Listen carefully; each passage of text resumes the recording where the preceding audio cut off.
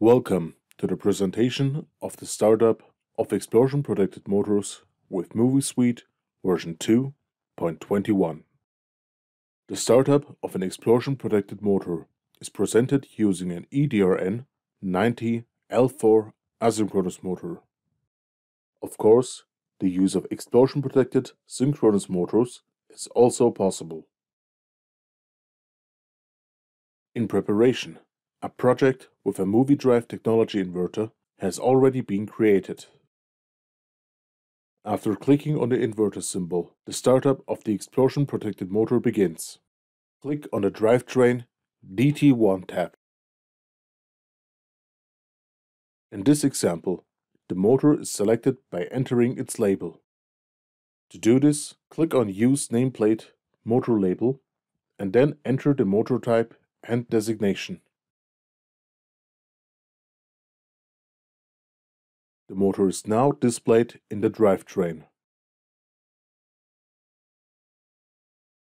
Now you can customize motor details if needed.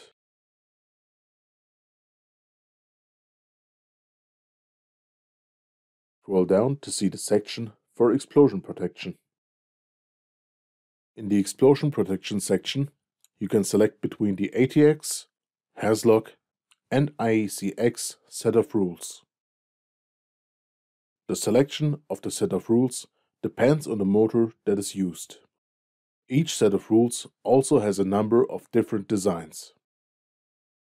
As you can see, depending on the selected set of rules and designs, the required input fields for this are shown.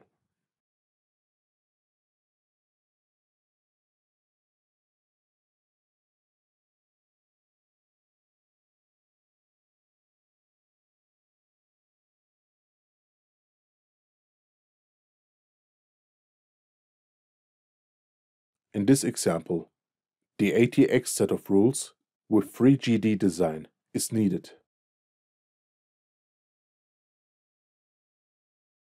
The value for the system voltage USIS can be found on the additional nameplate for frequency inverter operation on the asynchronous motor. The system voltage is the maximum permissible motor voltage. Explanations of typical and special application and terminal voltage can be found in the operating instructions Explosion Protected AC Motors EDR 71 to 315, EDRN 80 to 315, ATEX. The design in this example is 3GD, and the system voltage USIS is 400 volts. If a system voltage USIS higher than 400 volts is entered, a message symbol appears next to the input field, indicating the incorrect entry.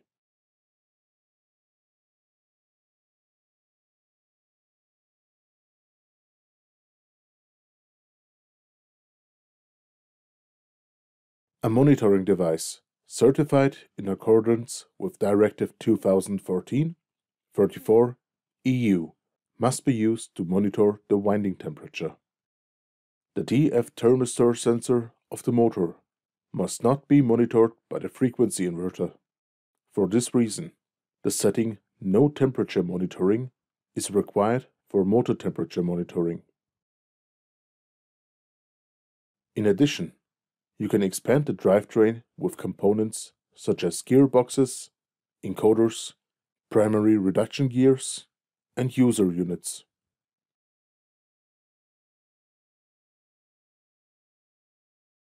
In this example, the brake type BE05AE is used. It is connected via a brake rectifier and has a nominal torque of 14 Newton meters. The Continue with To button takes you to the controller settings of the drive.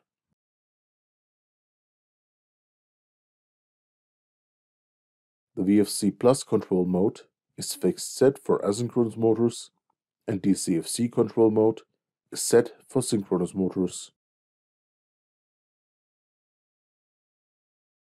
The flux optimization is not allowed to be switched on when using an explosion-protected motor.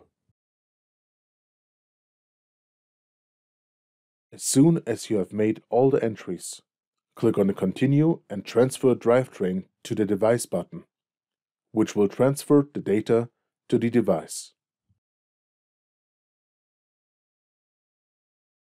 The startup of the explosion-protected motor has now been successfully completed.